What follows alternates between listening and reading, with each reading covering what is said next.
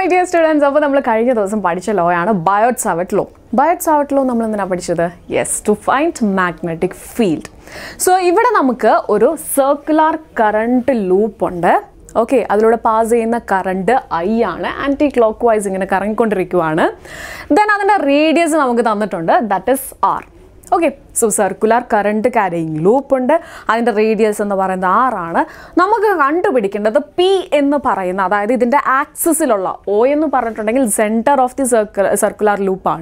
So, that axis is a point, that is P. P is a point experience the magnetic field. Okay, so here we have O is P distance that is X. X distance is O center of the current loop to P is point. X distance. Then, next we have a current element. Current element is yes, a bhagam. One circular loop in a portion that is DL and the DL current at I current ever part current equal. So our current element IDL. So IDL is point. Okay, this segment P is point distance R. Okay, small letter R is distance. Next, we have magnetic field. So, this position vector is perpendicular to the magnetic field. Here Q is dB, that is a current element create a magnetic field, that is dB. Okay, so this circular loop is a current element IDL. So, this IDL magnetic field is dB. Okay, so here Q is dB. Clear? Now, we dB components split. Okay, so we components split. We have an angle. This angle is alpha. Okay, now we have dB vertical component is axis perpendicular. Obviously, this angle is 90 degrees. dB vertical component axis create angle 90 and this angle alpha. This angle is 90 minus alpha. Clear? Yes. Next one is this position vector and magnetic field create the angle 90 degrees. Perpendicular. This angle is 90 degrees. Okay, already this is 90 minus alpha. So, this is total 90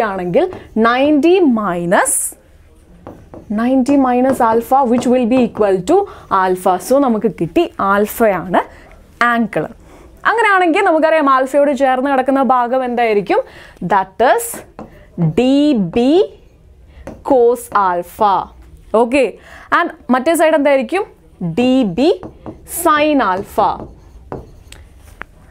Clear? Next, we will symmetrically opposite one component, one current element that is A dash. So, we will DL dash DL equal and we pass the current I. So, IDL again. Then we have this distance, P distance same symmetrically opposite. Okay, then radius R E distance X common. Okay, now first current element is the second element. This angle alpha. Then, this is the vertical component. Vertical component this will be dB cos alpha. Okay, then this is the horizontal component. Yes, again dB sin alpha. Okay, now we have two current elements. We have horizontal direction 2 dB sin alpha. Two current elements. Suppose we vertical direction consider നമുക്കറിയാം D B cos alpha upward, D B cos alpha ഡൗൺവേർഡും, അതായത് equal and opposite ആണ്. അങ്ങനെ equal and opposite വന്നിട്ടുണ്ടെങ്കിൽ നമുക്കറിയാം അത് cancel ആയി പോകും. So B എന്ന് പറയുന്ന പോയിന്റിൽ ഐ ഡി എൽ എന്ന് പറയുന്ന സിമെട്രിക്കലി ഓപ്പോസിറ്റ് ആയിട്ടുള്ള രണ്ട് കറണ്ട് എലമെൻറ്റുകൾ ഉണ്ടാക്കുന്ന ചെറിയ മാഗ്നറ്റിക് ഫീൽഡ് എന്ന് പറയുന്നത് that will be equal to 2dB sine alpha. Okay, രണ്ട് കമ്പോണൻസ് ആണ് വരുന്നത്, സെയിം ഡയറക്ഷൻ ആണ്. So 2dB sine alpha. അങ്ങനെയാണെങ്കിൽ ഒരു കറണ്ട് എലമെൻറ്റ് പ്രൊഡ്യൂസ് ചെയ്യുന്നത് എത്രയായിരിക്കും? dB sine alpha. ഓക്കെ, ഇനി നമുക്ക് കുറച്ച് കാര്യങ്ങൾ കണ്ടുപിടിക്കാനുണ്ട്. First one is sine alpha. Okay, sign ആൽഫയുടെ വാല്യൂ എന്തായിരിക്കും? ആൽഫ എന്ന് പറയുന്ന ആംഗിൾ ഇതാണ്, ഇതിൻ്റെ ഓപ്പോസിറ്റ് സൈഡ് ആറാണ്. ഓക്കെ, ഓപ്പോസിറ്റ് സൈഡ് ആറാണ്, divided by small letter R എന്തായിരിക്കും? സ്മോൾ ലെറ്റർ ആറിൻ്റെ വാല്യൂ എന്ന് പറയുന്നത് √r² പ്ലസ് x² ആയിരിക്കും. ഓക്കെ, പൈതഗോറസ് തിയറം വെച്ച് നമുക്ക് അറിയാൻ പറ്റും ഈ ആംഗിൾ 90 ഡിഗ്രിയാണ്. അങ്ങനെയാണെന്നുണ്ടെങ്കിൽ ഇതിൻ്റെ ലെങ്ത് x ആണ്, ഇത് r ആണ്. അങ്ങനെയാണെങ്കിൽ hypotenuse will be equal to √x² plus r². അത് തന്നെയാണ് നമ്മൾ സിമ്പിളായിട്ട് ഇവിടെ ചെയ്തത്. ഓക്കെ അല്ലേ? സോ നമുക്ക് എഴുതാം ആറിൻ്റെ വാല്യൂ എന്ന് പറയുന്നത് which will be equal to √r² plus x². Then next one is DL. അതായത് നമുക്കറിയാം നമ്മുടെ ബയോട്ട്-സാവർട്ട് ലോ എന്താ പറയുന്നത്? DB which is equal to μ0 divided by 4pi. Okay, Biout-Savart law, DB which is equal to μ0 divided by 4pi IDL divided by r³ into r.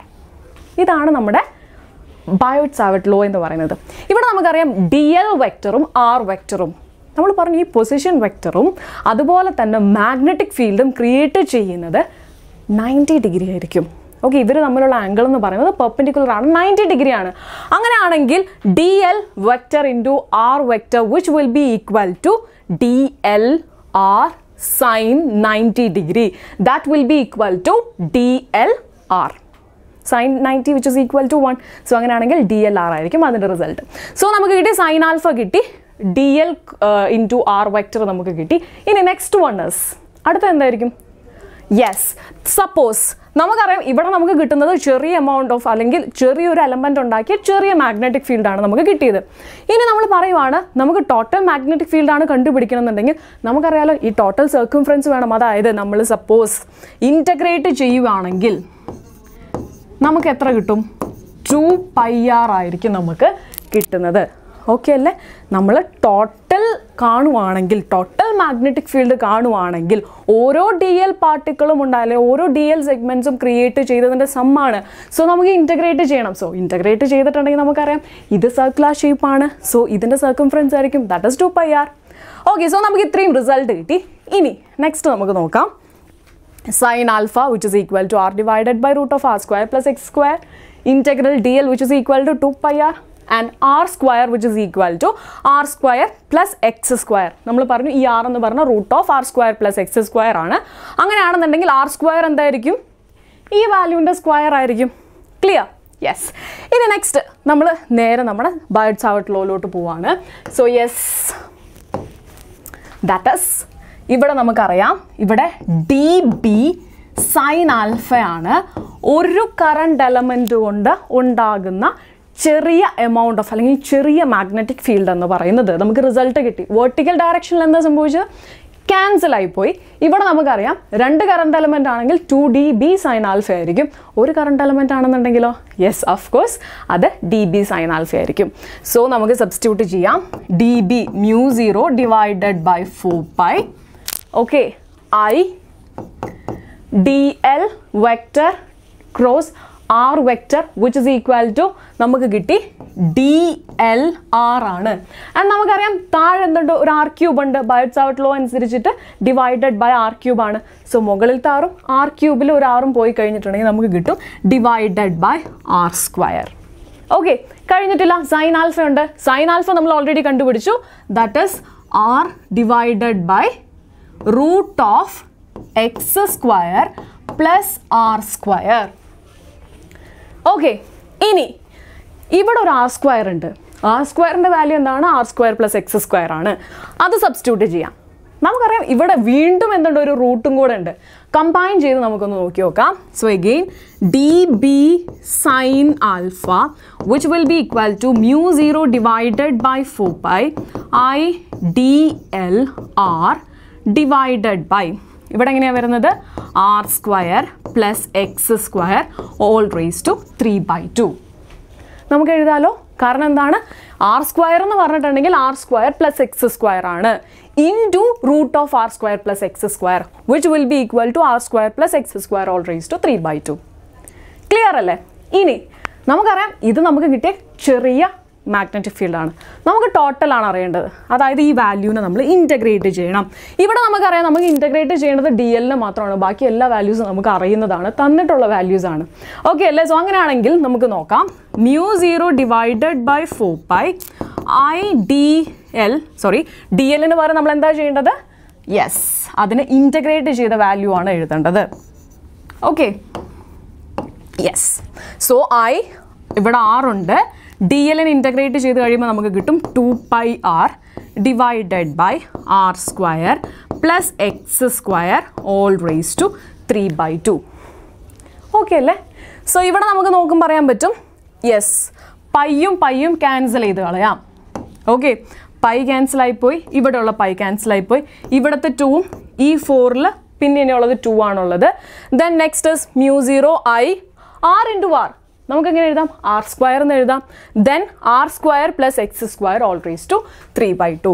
So ഒന്നും അവിടെ modify ചെയ്ത് എഴുതുവാണെങ്കിൽ നമുക്ക് കിട്ടും mu 0 I R square divided by, okay ഇനി മുകളിൽ rest ഒന്നുമില്ല, എല്ലാം നമ്മൾ എഴുതി, into divided by 2 into X square plus R square whole raise to 3/2.